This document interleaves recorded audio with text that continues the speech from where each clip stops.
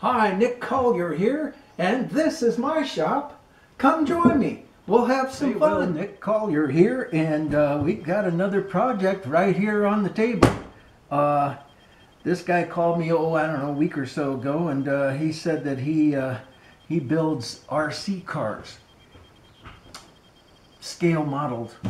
And he's working on a 5th model car, and and this is the drive shaft for the car, and you can see what happens to it. So he said, can you build me another one of these, and except thicker? And I said, I can do that. He says, build me 2. I said, okay. So I'm going to build 3, because you know me, I'll fuck one of them up for sure. So hey, hang in there with me. We're going to have some drive shaft fun today. Okay, looking at the contour of this, he says I don't need to put this little knurling on the end here, but that this ball shape and of course all of the piercings that go in there are important because this is a universal joint. And we're going to go to the other end of the shaft, and the other end of the shaft pretty much has the same thing, except a little less complicated. This is the articulating side of the universal joint. So in a sense, the universal joint is where my fingers are connected to the motor or whatever it's connected to. This has got a little, I don't know if you can see it, a little set screw right there that holds this part in place. All right, so and we've got some 3/4 material, and I did some checking around and found out that 4340 is the best material for drive shafts, so we're going to use that. And you know, and I got this from McMaster Car, and they only had 1/2 inch or 3/4, and so and this is a 5/8 ball, so we're gonna machine down this thing a little bit and go from there. All right, in order to get this contour, I could put my radius tool on there. And I just might do that, but let's try for an easier approach, possibly an easier approach. Let's go into our bits drawer and see if maybe I have something that already has a reasonable contour to it. Not there, that's for sure. And we'll kind of dig around in here. Let's see here.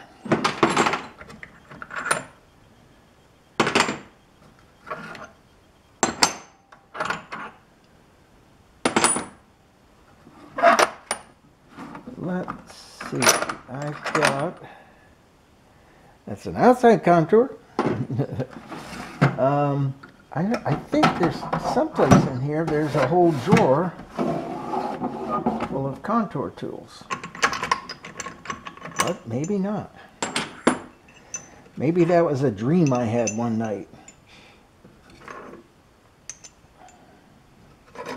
Because you know how you always go looking for a special shape, and of course you never have it. Well, that might just be the case here.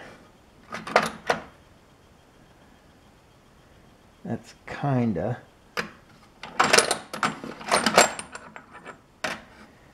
I'm not seeing. That's a nice tool, though. I'll have to remember that one. Let's see if maybe back here and back. There's something, but it's way too big. And here's something. Nah, not so much. I think we may just have to grind one. Now the question is what are we going to use to grind it with?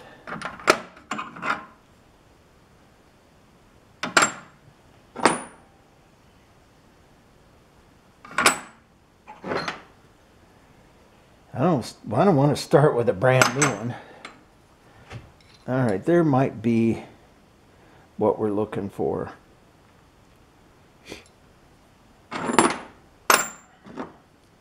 Well, one thing is we will end up with a contour tool. That's not too bad there.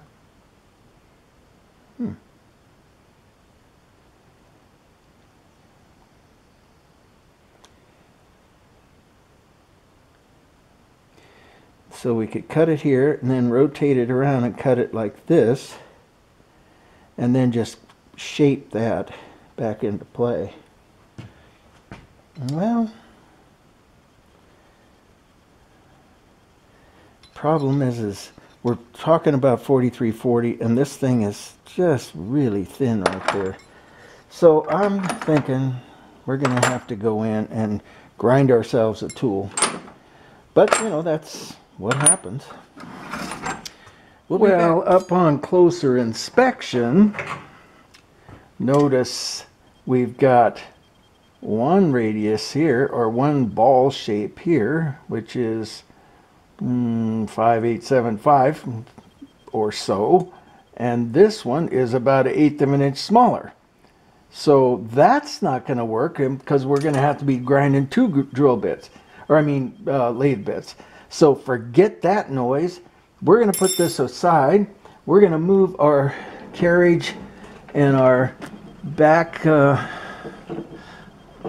everything back that direction.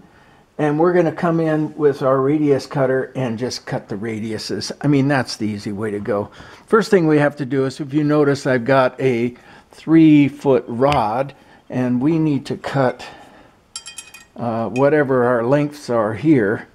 And so we'll go ahead and do that, and we'll be back. All right, well, we're looking at our piece here, and we're just going to get a general measurement of their circumference, which is 5875, of course. Not a measurement at all, or not a size at all, just something random. So, well, that's okay, we can do that. So we got actually now we're looking at 590 here. So 590, half of 590 would be 2.5 and 45. So that's 2.5 and 45, 295. So 295 would be right there. So if we look here, see this little mark there? That's our dead center. We can bring this up to that mark and get that dead center. And then this is where we want to go to. So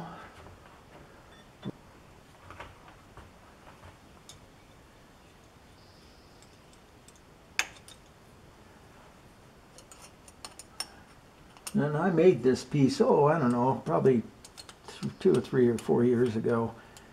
I believe there's a video on it. And in the early days of my shop, before I had the floor in, before I had the lathe over in this corner where it lives nowadays, it was kind of out in the middle of the barn. It was more like a barn back then. All right, so we've got that. Now what we want to do is we want to measure from this point over, and we're going to just do a simple eyeballing a little bit back. And I got just a piece of scrappy all thread in here. Who cares? We're gonna slide our, let me get a little oil on that, on those ways.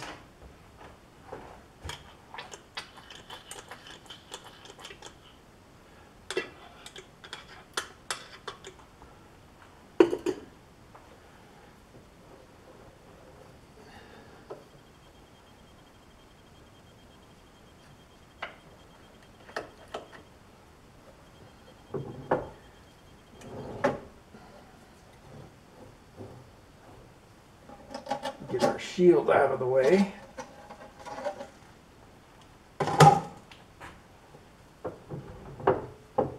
Okay. Get this baby right up. Ouch, where it belongs. We're going to have to take our carriage stop off. I can see that now.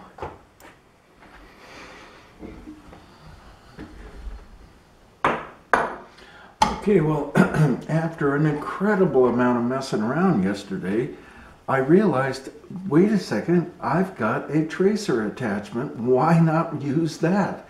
So we went to Photoshop. We took a picture of the rod. We went to Photoshop. We got it to the exact right size. We cut it out, or didn't cut it out, yeah, and then glued it to a base of brass, and then I added the extra amount to it, which was 7/16. So that's going to make a 7/16 rod. And all we have to do now is cut it out. So that said, let's get a saw, and we're in the jewelry section, as you know, as you can tell. Where I do finer work. We'll get our big cheater glasses. We're going to come in pretty tight and start cutting.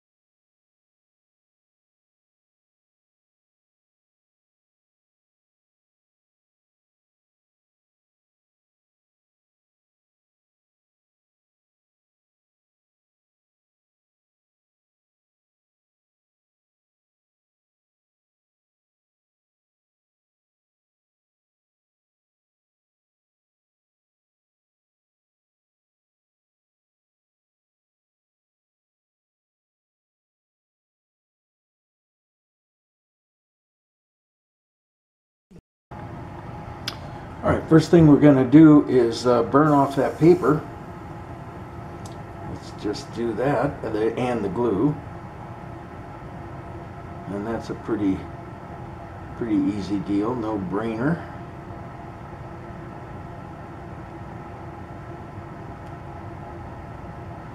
There we go.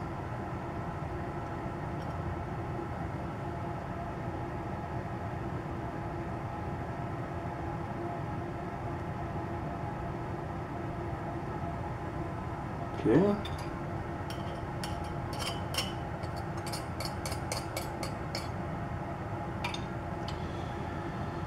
So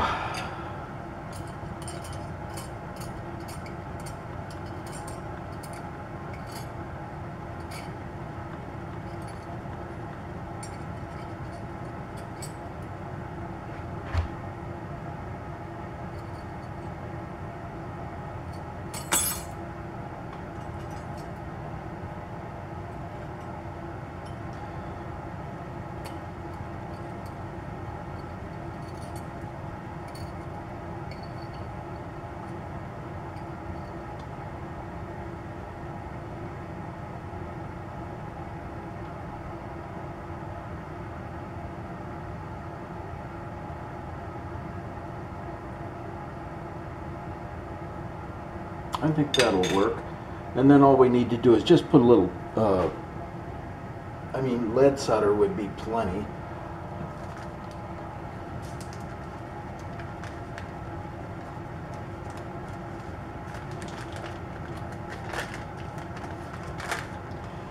Plenty good enough.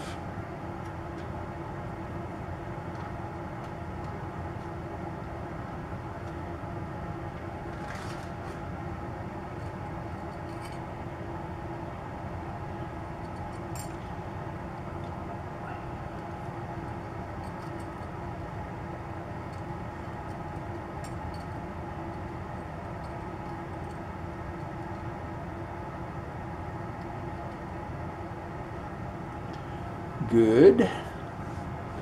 Let's come up with some lead solder.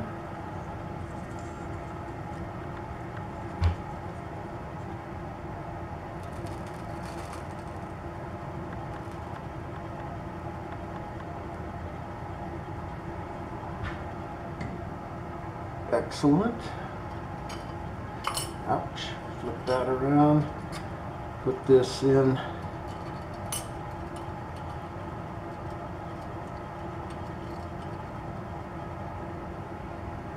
Somewhat like about there, maybe a little bit higher. Yeah. More flux.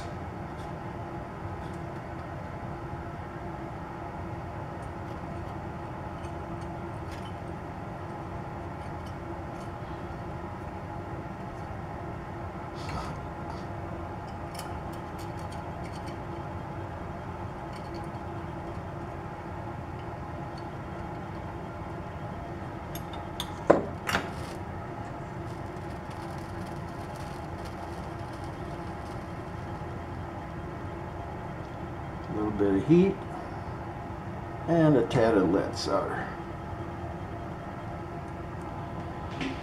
And that should have it. So now what we have to do is take it out and drill some holes in it so that we've got bracket holes.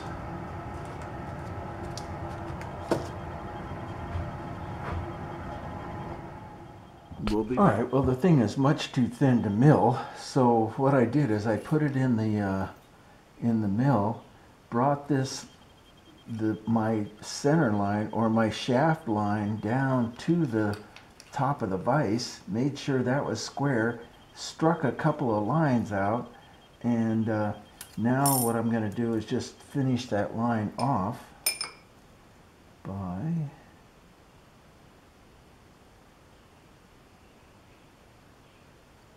looks pretty good. I'd say that's good. There's our full line. And that line goes even with this top line here. So then we get that, and then we get our half circle, which is all we need because we're spinning on the lathe. So now what I want to do is I want to measure from here down to a certain depth and cut a 1/4 inch hole. But first we're going to put this one in and do the same thing.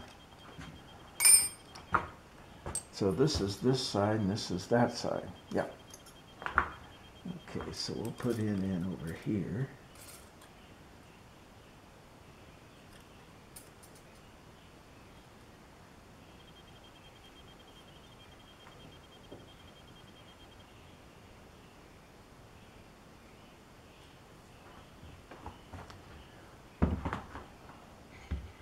Can you see that? Yeah, you can.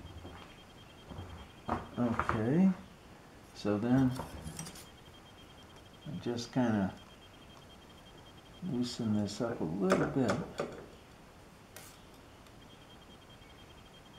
and get it down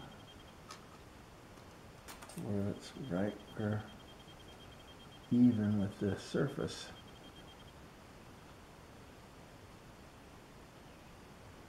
A little bit high in that end.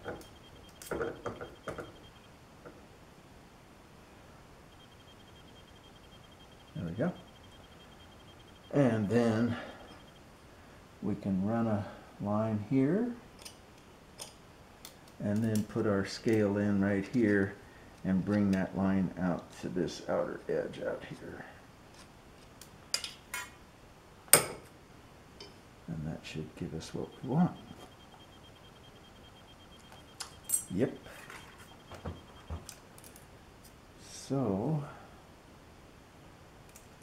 looking for that line, there it is.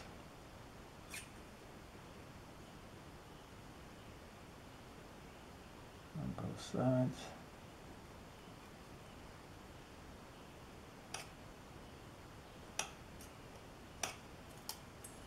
All right, so we got our lines. Now we measure down.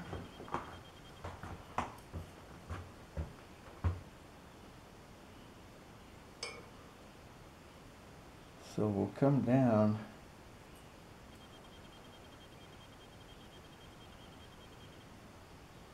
I don't know, we could come down 300.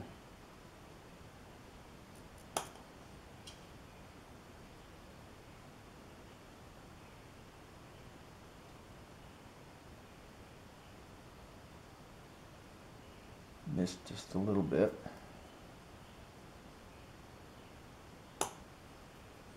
Try that out. 1, 2, 3.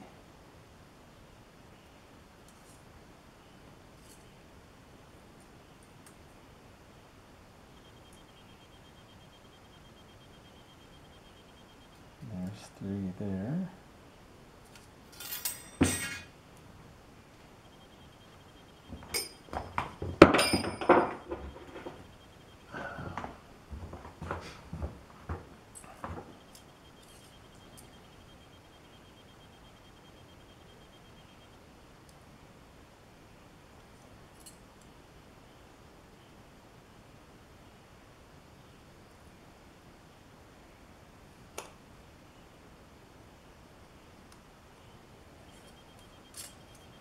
Okay, so that gives us our center line for our drill, and it can go anywhere along in here because I can adjust it. Our hole can go anywhere in here because our mount is adjustable this way. So I think what we can do is go ahead and let's get a center punch and run a hole in there. There's one. There's one.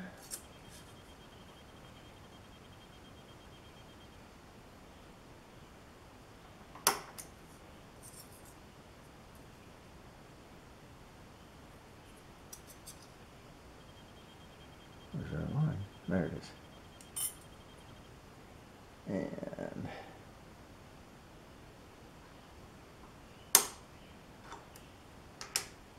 all right, so we'll go over to the drill press and just throw a pretty small hole in there just to kind of get a good pilot going, and then we'll drill it out to quarter.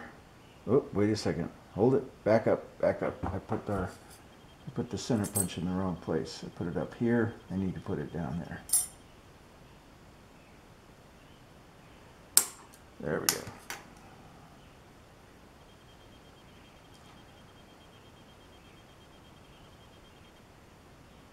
Yeah, that looks pretty good. Let's go over to the drill. Well, I didn't turn the camera on, but we drilled our holes, and now we want to go to oversized holes. But first I need to measure the bolt. All right, let's go for this again. And because we're dealing with sharp edges here, we're going to put on a glove.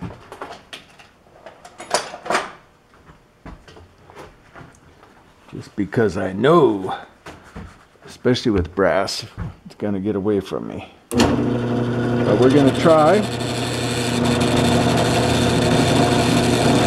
Nice sharp drill bit.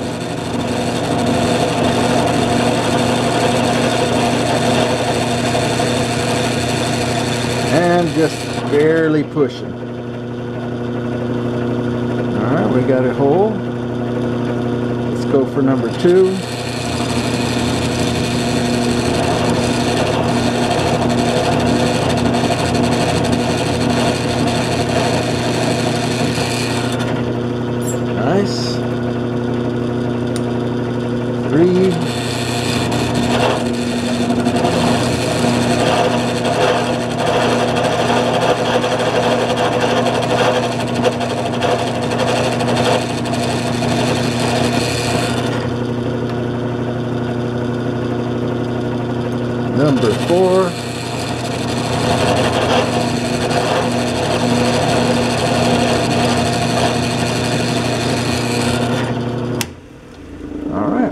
set, squared up, ready to go. Maybe we just countersink these edges here so that we don't have any rough stuff around the corners. And we're ready to rock and roll. And this goes this way, and that one goes that way, and that creates our total rod. So what's going on right now is I don't know if you noticed, but it's still dark out. It's probably about 5 o'clock in the morning. It's middle of May, and the sun is about ready to just light up the day, and it's time for me to go for a walk. So I'll be back in a couple of hours, hour or two, and we'll continue with this process.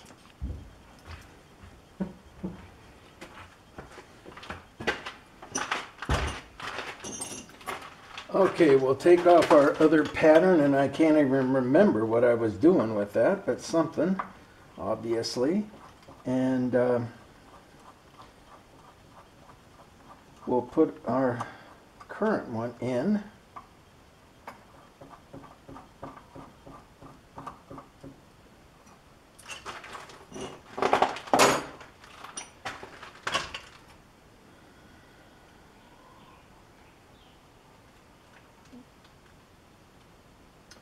Alright, so this is a big side. Looks like it's going to fit just fine. I was a little concerned about that. Come on.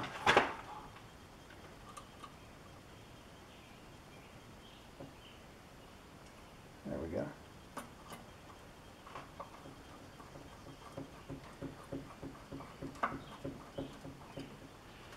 And then we want to take this off, or loosen it at the very least.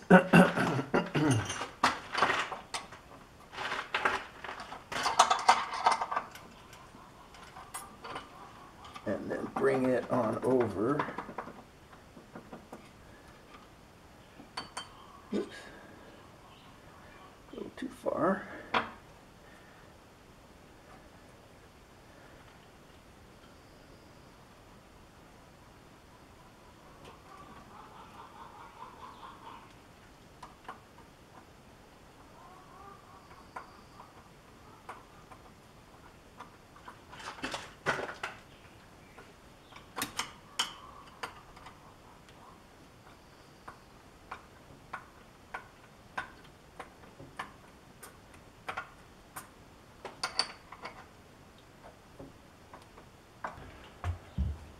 Okay, we won't worry about the rest of that for right now because we need to get our cutter in place, and I'll get that set up. And okay, after hours of setup, we finally got this thing figured out. Dialed in would be the key word. I know how it works. It's just dinking around with it. So basically what we're going to do is something similar to that, and that's one of our test pieces, of course. And we're just going to do it on the one end, and then let's see how it goes.